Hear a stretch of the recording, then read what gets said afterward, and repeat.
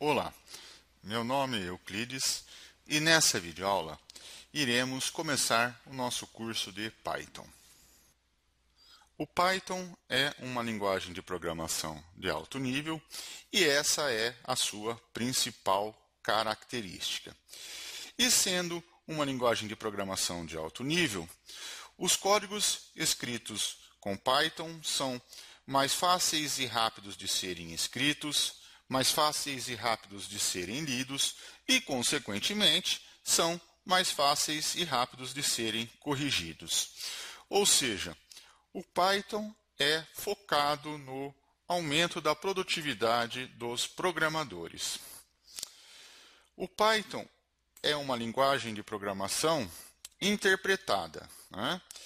E desse modo ele vai funcionar numa enorme variedade de plataformas computacionais e com uma grande variedade de sistemas operacionais como Windows, Linux, macOS e etc. Para quem não sabe, nas linguagens de programação interpretadas como o Python, um interpretador vai ler o código-fonte, né, o código de programação, e executa ele. Ou seja, não tem nenhuma etapa intermediária. Código-fonte vai para o interpretador fornece o resultado desse código-fonte. Um outro tipo de linguagem de programação é com compiladores, né? Nesse caso, o código-fonte é compilado, né, no compilador. O compilador vai gerar um código-objeto. Esse código-objeto vai ser executado e então vamos ter um resultado. Ok? Então vejam que são várias etapas aqui nas linguagens de programação com compiladores. Não é o nosso caso. O nosso caso é aqui, ó, o Python é extremamente simples, né? Tem apenas o interpretador que vai nos fornecer o resultado do código-fonte. Ok? Bom, como a maioria das linguagens interpretadas, o Python possui dois modos de uso. O modo interativo, onde nós temos aqui um prompt, e você vai digitando os comandos e ele já vai dando o resultado, né? É um prompt parecido aí com o do DOS, ok? Onde você vai digitando os comandos, né? E vai fornecendo o resultado, né? O sistema vai nos fornecendo o resultado. No Python é a mesma coisa, o modo interativo nós temos um prompt onde nós vamos digitando o código de programação, linha por linha, e ele vai nos fornecendo o resultado em seguida. E o outro modo é o modo script, né? Onde nós digitamos o código inteiro e no final executamos ele. Esse é o modo mais comum na programação de aplicativos, ok? Aqui você vai digitando o código, ok? E depois que digitou todo o código, você vai lá e executa esse código inteiro, ok? Esse é o modo script. Bom, o Python ele é largamente utilizado no processamento de dados científicos e estatísticos, no processamento de textos e na criação de CGIs para páginas dinâmicas para a web. Ok? E, historicamente falando, o Python foi concebido por Guido van Rossum no final de 1989 com o objetivo de aumentar a produtividade dos programadores e ser o sucessor da linguagem ABC, né? ABC. Mas com a diferença que o Python seria capaz de tratar exceções e rodar como script no sistema operacional amoeba, né? Ou seja, uma grande variedade de sistemas operacionais. E, claro que ele atingiu seus objetivos, ok? Por isso, o grande sucesso do Python. Agora, vamos ver como instalar o Python e utilizar os códigos-fontes fornecidos durante o nosso curso. Bom, o site oficial do Python é esse daqui, www.python.org, tá? E aqui vocês vão encontrar toda a documentação do Python, download, né? As novidades, eventos e o que está acontecendo aí no mundo da linguagem Python, ok? Bom, então para instalar, né, vem aqui em Downloads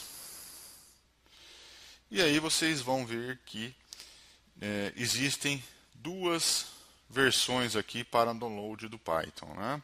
O download Python 3.4.3 e o download do Python 2.7.10.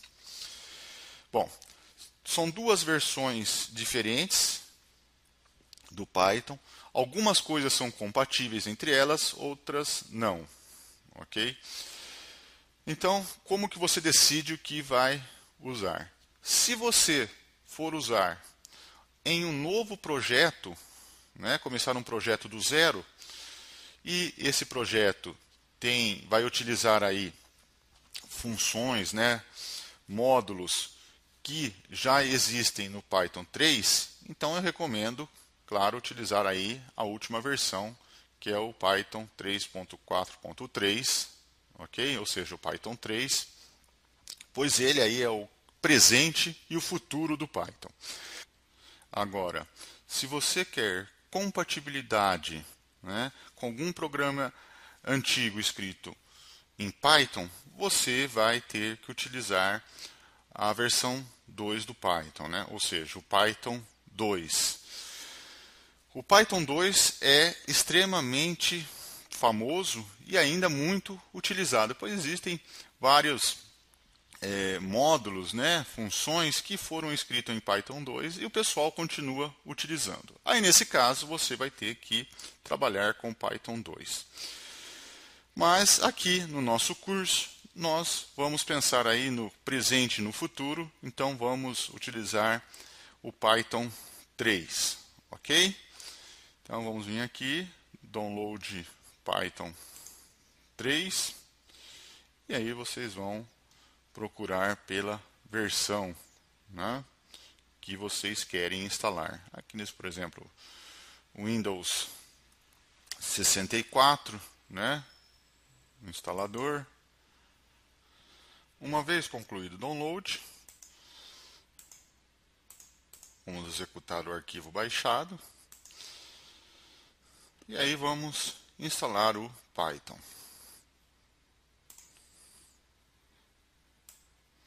É só seguir aí as instruções do instalador.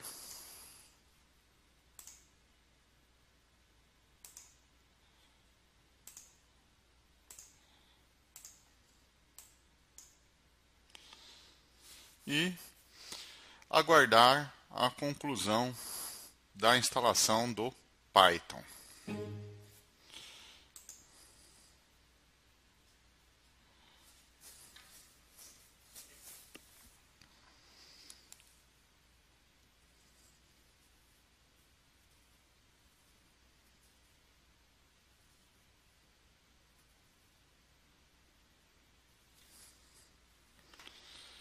Finalizada a instalação, o Python já está pronto para ser utilizado.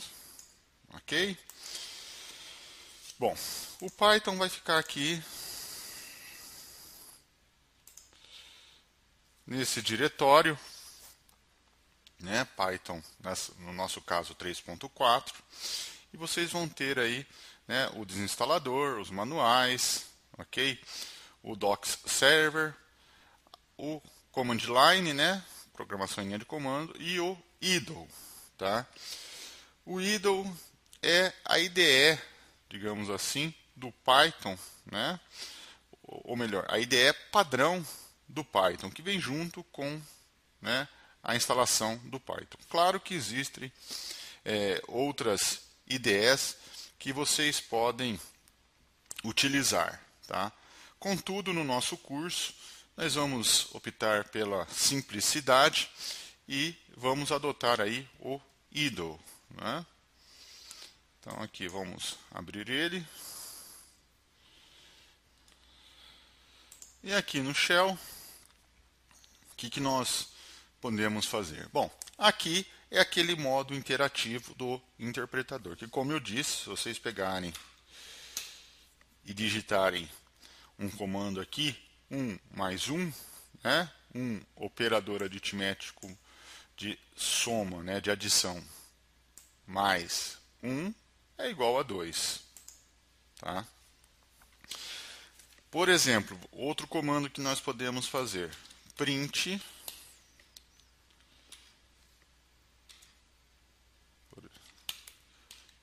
hello world. Olha aqui o resultado em azul, hello world, né? Então aqui o comando print, ele vai mostrar um texto, que nesse caso é o hello world que está entre aspas aqui. Tá? Podemos mostrar outro texto, né?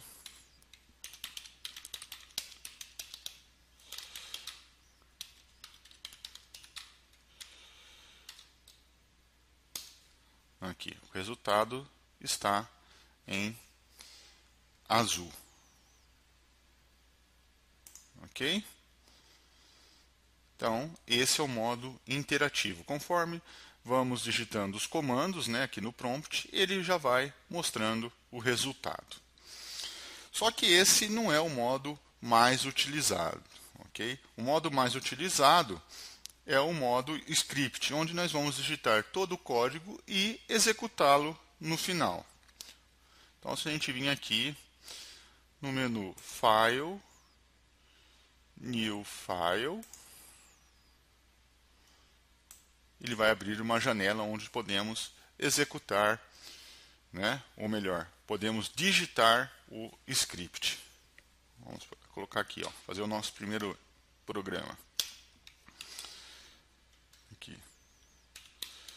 Nosso primeiro programa em Python. DevMid.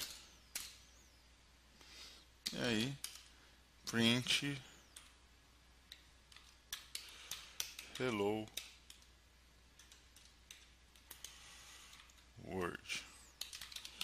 Heavy Media is a great company.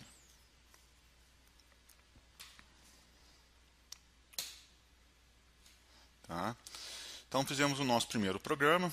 Tem duas linhas de comentários, né? Os comentários são colocados aí com o símbolo aqui de cerquinha, né? De numeral.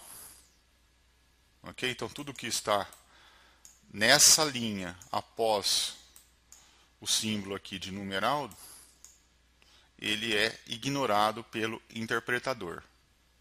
Tá? Então, o interpretador só vai entender esse código aqui. Isso daqui é só para o programador se situar o que está sendo feito. Ok? São comentários do programador. Agora, o que vai ser executado mesmo pelo interpretador é esse comando aqui, ó, print e o texto que ele vai imprimir. Vamos salvar.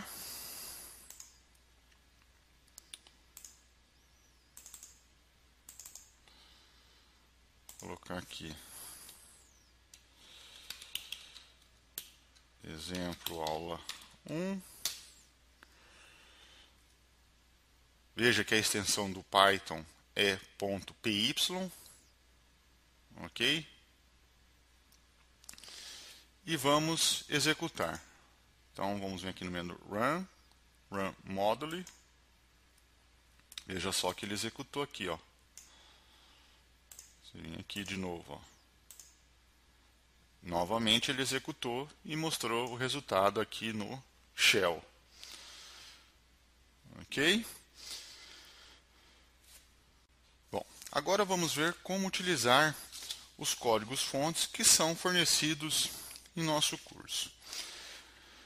Depois de vocês entrarem no site da DevMedia e baixar o código-fonte, ok? Vocês vão ver que ele é um arquivo compactado, referente à videoaula, né? Então aqui um é referente à videoaula. Vocês vão descompactar o arquivo.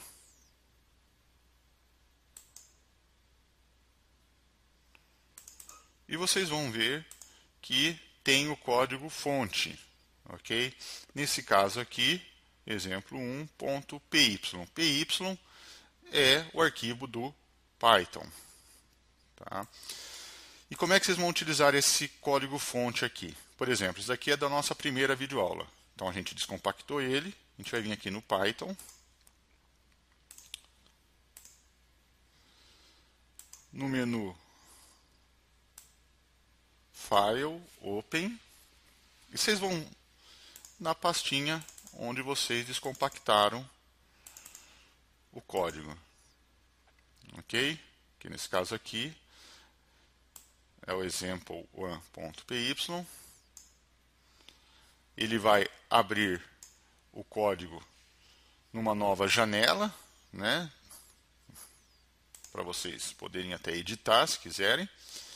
E aí vocês vão vir aqui no menu Run Module. Veja só que ele já mostrou o resultado aqui para nós. Ok? Ele só ia mostrar aqui, ó, Hello World in File. Hello World in File. Ok? Então, simples. Claro que durante o nosso curso vamos precisar de alguns módulos, né, bibliotecas adicionais que eu irei explicar como adicionar essas bibliotecas e também irei fornecer junto com o código fonte ou com o instalador do Python, ok? Bom, então é isso, pessoal. Um grande abraço a todos e até a nossa próxima videoaula.